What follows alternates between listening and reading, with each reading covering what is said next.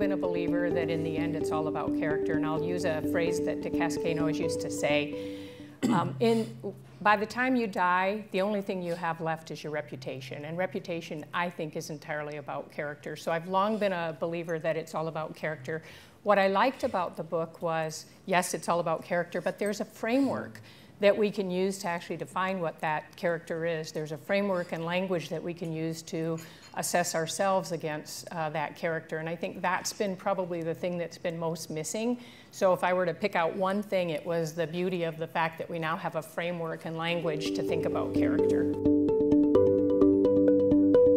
You know, I get an opportunity in my organization to speak to all the new hires that we have. And we made a conscious decision to continue to hire, by the way, in this downturn, so we continue to give young people an opportunity to join public service and be part of the economy here. I was speaking yesterday to all of our students that we hired for the summer. So we had about 200 folks in the room. Many of them are graduate students. Most of them are going to university. So very educated, highly talented group of people. I referenced President Nixon in one of my comments, and realized nobody in the room knew who I was talking about. So, you know, even my stories now are getting a bit long in the tooth. And so the greatest thing that I talk to them about is awareness, about who they are, what they stand for, what they represent.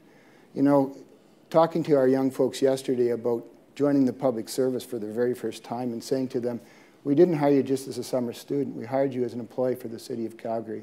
How you behave and how you act in the job and what you do on a day-to-day basis represents the brand of who we are at the corporation. And I'm expecting you to carry yourself in a certain way, to be aware of what's important in our organization, to share with them what we're founded on, what our characteristics are, what our value set is, and making sure they understand the importance of public service and that they represent public service well. So it's awareness is something of character in terms of that. When you look at leaders in your organization who have character, go to them, reach out, aspire to be better, and aspire to get feedback not only from your bosses, but other people in the organization, develop some role models, and look at it as a gift. I would also use the word listening. The word listening is extremely important, being a leader and leader character. Many of the jobs I went into, I didn't know anything about the job that I was being put into. You know, I went to Parkland Fuels, I ran a number of divisions in Gulf, and I didn't know anything about the business when I got there. I knew about business, I knew about people, I knew about leadership and strategy and those things, but I listened and I learned, and we developed a plan together, and I was very much a consensus and collaborator, and those kind of things really allowed, I think, me over time to be a person that people wanted to work with and wanted to partner with over a period of time. So I think listening is also a very critical skill, and take the initiative. Allow this to be your competitive advantage. I mean, this is really, really important. You know, competencies is one thing, but the right kind of character and developing those kind of skills, behaviors, traits, seeing it in action, and be who you are, but also aspire to where you'd like to be. And I think that's a very important thing to consider. If I were to encapsulate it, I would say know who you are, be who you are, and be the best you can be. And when I think about know who you are, this is no joke. Every time there was the ability to get assessed in my career, I got assessed up the wazoo, because I believed strongly that the more I knew about myself, the more I knew about how people perceived me, the more I would be aware. And so Myers-Briggs, FIRO-B, you know, anytime there was an external assessment, 360, I viewed that as a gift. And so I loved that kind of stuff. So I'm a bit of an assessment nerd. So I would say that was very helpful to me. The be who I am and the be the best who I am. I used to just, I'm a big love of people, and I love to watch people and what makes them tick. And so I'm an observer. And so I would observe in leaders that I didn't think were very good, what was it about them that wasn't very good? What did they do? How did they do it? How did it make me feel? How did it make other people feel? And then I started focusing very much on who were the leaders I admired. Why did I admire them? What did they do? What questions did they ask? How did they act? How did it make me feel? How did it make other people feel? How successful were they and why were they? I mean, literally all those kinds of things. And then I would do reflection, and this is going to sound nerdy too, but it's true. Every night before I went to bed, for a very short period of time, 5 minutes, I'd think about the day and what did I like about the day and what could I have done better or what did I do well. And it was just little pieces of data. And between all those things, I think that really helped me know who I was, be who I was, and be the best I could be. And it's a continuous journey, because I will tell you, I still have lots of warts, as my husband would tell you.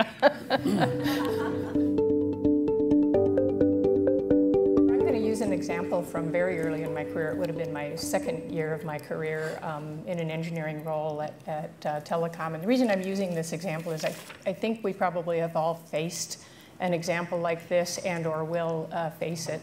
I was, like I said, in the engineering department. I was tasked with, back then I lived in Michigan, and I was tasked with doing a facility study of the entire city of Detroit. So what I mean by that is you would know it by fiber optics right now, but back then it was analog and maybe digital copper, and we were looking at modernizing, and the management had decided that they wanted everything to come out as fiber optics. So I was tasked with doing this study, and I had to do it literally facility by facility, and not everything, as you might imagine, came out the answer, fiber optics being the most economic way to do it. Many of them were analog, many of them were digital copper, and so my boss came to me and said, this isn't the right answer. Go back and re-input stuff and figure out a way to make it be fiber. And I'm sitting here thinking, I knew what I had done. I knew I had put in the right information. I knew the answer had come out the way it was supposed to come out. And I thought, the way he said it to me, I figured what was at risk was my job. But what was also at risk was a niggling feeling that I would have to live with for the rest of my life if I actually fudged the data. That didn't feel good to me. So then I stepped back and said, how do I approach this then if this isn't the right answer? So I went into my boss and I said, look, I know what information I put in there, and I know the information I put in there was accurate. I also know that what spit out were these answers. I can't fudge that data. I can't make it come out as fiber. As management, we're able to actually decide that even though the economics say it's this way, we can still recommend something different. I'm comfortable with that. I'm not comfortable with going back in and changing the data to make it come out. And what I learned from that was, A, I wouldn't be comfortable if I didn't do what I thought was the right thing to do. And so that was a good learning very early in your career. B, I stood up for that. And C, because of the way I did it, I ended up being successful in getting the right answer to come out, because my boss ended up saying, you know what, you're right, let's not try and force this. Let's say here's what it is. Let's say we can do different things if we want to. And that was a defining moment for me, because from that moment forward, I could be who I was and feel good about it. I was the city manager in London, Ontario. And I was looking at my absentee numbers, and they were horrendous. Not only were they high, but they were patterned. And so it was an issue that I was going to have to take on. But I also understood that by making it public, I was just going to reinforce the public's stereotypical view of public sector, that we're lazy, don't come to work, don't do the job. I also understood that I was going to have to defend public service, because ultimately I was uncovering those stereotypical views. So in fact, we went forward because we had to address them. Our productivity was being impacted by the absenteeism that was relevant across the organization. I spent the next 3 months in the newspaper defending myself and defending the profession. But it was the right thing to do, and I'm glad I did it. Ultimately, we improved our absenteeism. We improved the culture, which was ultimately why people weren't coming to work. And we made a significant difference. Well, I'm going to use accountability, and I'm going to use a story of Hillary Clinton's been in the news this past week. And it was interesting listening to her say, I take full responsibility for losing the election, but this is all the people I'm going to blame. And I think that demonstrates government. I think from the perspective of standing up on what's right and standing on that opinion and being accountable for the results is fundamental in terms of gaining public confidence and trust. And all too often, it's not present in public service. Well, as a product of the Ivey Business School MBA program, when you ask people what do they want to do in life, you said, well, I'm going to be a leader. because that's what Ivey's taught me that I need to be. At 27 years old, I do think that business schools have a role to play.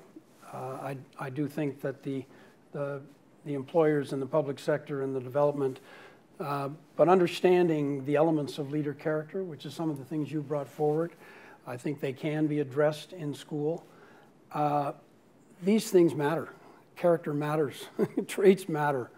If that message is clearly, planted, talked about, having CEOs, cases, coming to the school, talking about how important it is and what happened when it's not there, you can't develop a new leader with character. That's a product of experience over a long period of time. But making sure it's important, encouraging, and I think the other thing I would say in the development of the leader character, your family, your friends, your network, your jobs. But I think it's very important to involve in external organizations, whether it be industry associations, nonprofits.